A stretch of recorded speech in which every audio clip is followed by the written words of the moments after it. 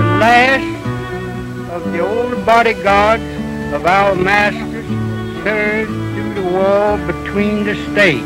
And we have been to all the reunions, and they have treated us just the same as any other soldier.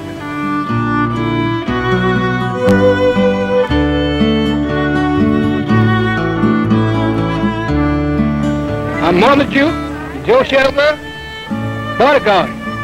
Done everything they told me to do. And, so one day, General Marmaduke told me to go and get some chickens. I told him I didn't know what's going on. He started got his gun, looked like I'm ready. Chaps on there. Told me, yes, sir, I'll go right now. Well, you ought to know how old I am? I'll be 81 years old the first day in August. Dan Winston.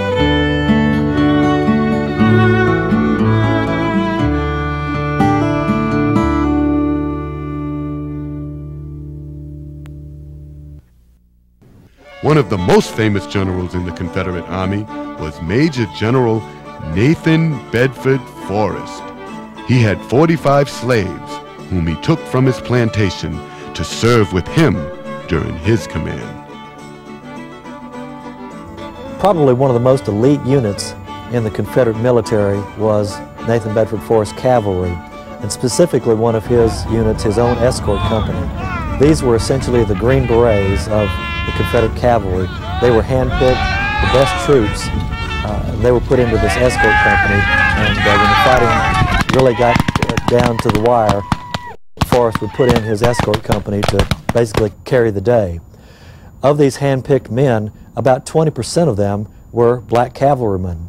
That these were some of the bravest, some of the best shots, some of the just most fearsome men that the Confederate cavalry had, and these black and white troopers formed this elite group of Forrest escort. Forrest was a major slave trader prior to the Civil War. His attitude towards black was one, at best, of paternalism. He viewed blacks as property. After the war, he viewed blacks as having a particular place in society. And after Reconstruction was over, he actually worked through the Democratic Party to bring black voters in this area into the fold of the Democratic Party. So if anything, he was a man of his times in this area of the country. My great-grandfather, as a Union soldier here on April 12, 1864, faced black Confederate soldiers under the direction of General Nathan Bedford Forrest. He was also wounded here, and I don't know whether he was wounded by a black Confederate soldier or a white Confederate soldier, but I know he was wounded. He was captured here, and from April 12, 1864 until October the 31st, 1865, that is when he returned back to his unit. I think fundamentally Forrest was a pragmatist. While slavery was a legal institution, he was willing to use the system and benefit from the system. When the war was over, he recognized slavery was through, that it was never coming back, and he went about trying to rebuild his fortune. Forrest addressed some of the black citizens of Memphis after the war and told them that the war was over and that he would advise them to do the same thing that he advised the men who fought with him, and that was to become good citizens and to vote. He said, "I will not tell you how to vote, but vote."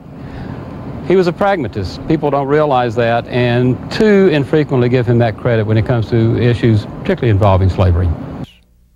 They say he was good to his slaves for one reason.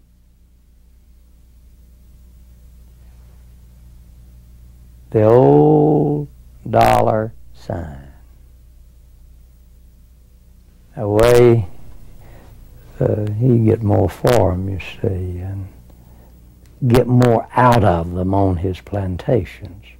Well, that's half truth too. I mean, he was good to his slaves, but he was also good to them because he was a humanitarian.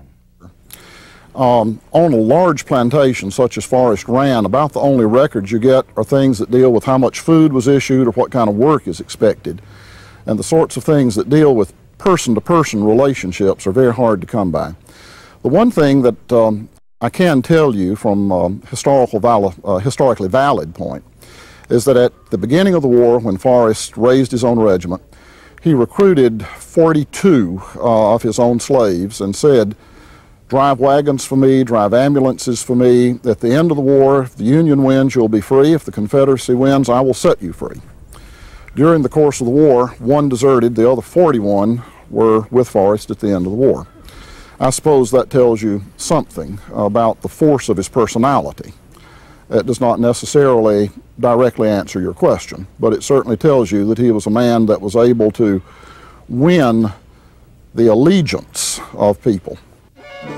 I said to 45 colored fellows on my plantation that they would go with me. If we got whipped, they would be free anyhow. And if we succeeded, they would act faithfully with me to the end of the war. I would set them free.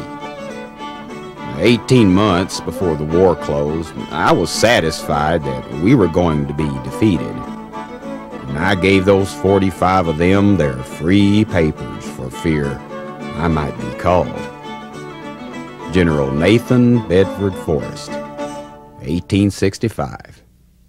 After the war, 20 of the 45 former slaves went home with Forrest, including his longtime valet, Jerry, whom the other body servants nicknamed the General, seeing that he was in charge of them all.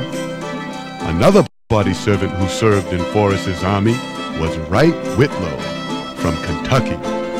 Wright was by Forrest's side when he attacked Fort Pillow on April 12, 1864. I witnessed the Battle of Fort Pillow, and at one time during the battle, I held the horse of General Forrest while he mounted a new one after the first one was shot out from under him. Wright Whitlow, bodyguard, General Forrest, Confederate Cavalry.